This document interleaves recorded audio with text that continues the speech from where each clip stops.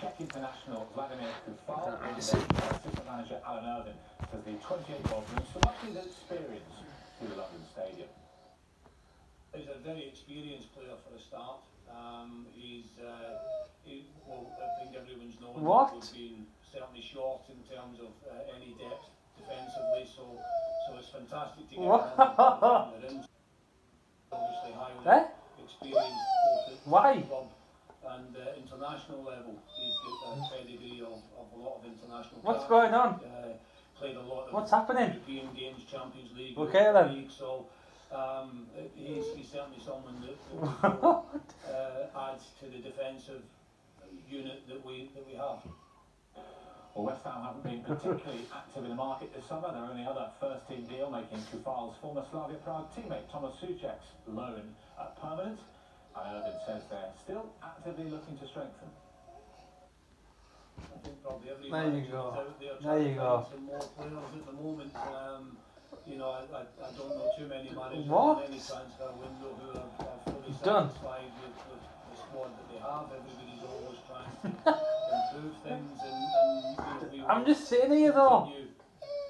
I am. Look at players, I'm quite sure. Yes, I am. I'm just sitting here minding your business, and you're like making all sorts of noises. Why are you arguing? His positive coronavirus what? test 10 days ago. They've won twice in his absence though. But when will we see him back in the dugout? What?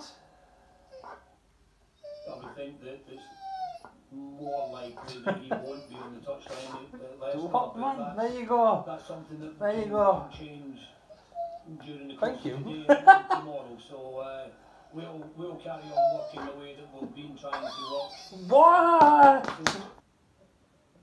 There you go. Done. What we've been doing. Now, Slaven Bilic says he expects West Brom to sign a new striker before deadline day. He's been talking to the media. Let's hear from him now. We have the strikers, but we have to improve. Shut up, man. And go to sleep. What we've been saying. Have a nap. Here, what do you mean, no? From the start of we had a hard day. From the start of the pre-season. Is that a hard day? It's not easy, of course. Okay. It's not easy, but it's crucial that we get one quality guy that's going to give us something that we don't have at the moment in the building to get him across the line. Give yourself a break, man. Weirdo. Can I throw a couple of names at you? I know you probably won't go there, but Grant and Slimani, are they on your list? Can you say that? Yes, they are. Look, I'm not going to lie now, they are.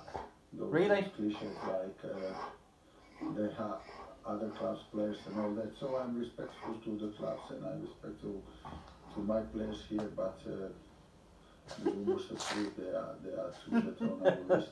Very quality players, of course. Well, let's focus on boxing now. And after being out of action for he did it, even like that. We haven't returned to the ring this week, live on Sky Sports. The light heavyweight prospect takes on Marco Kalic. And we can hear from him now. He is with Sky Sports' Adam Smith.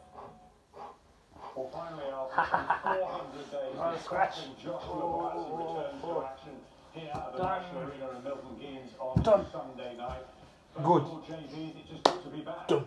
Fantastic to be back, Adam. 400 days.